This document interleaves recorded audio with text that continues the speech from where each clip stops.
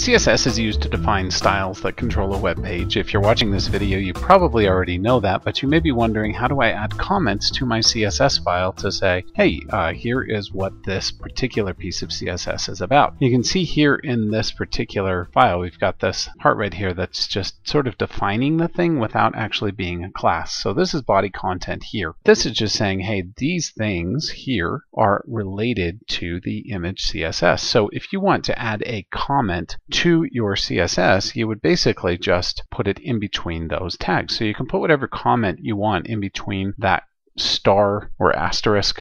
So basically you'd have the slash and then the asterisk.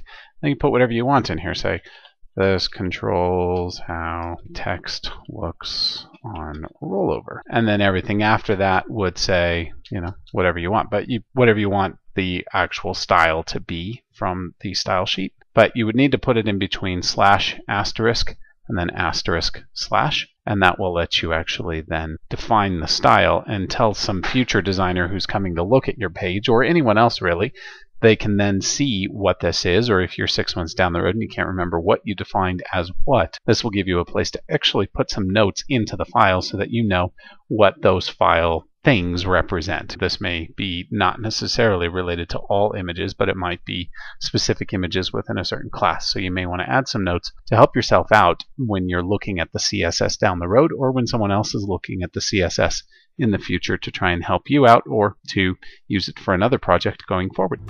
If you liked this video, please be sure to give it a thumbs up below.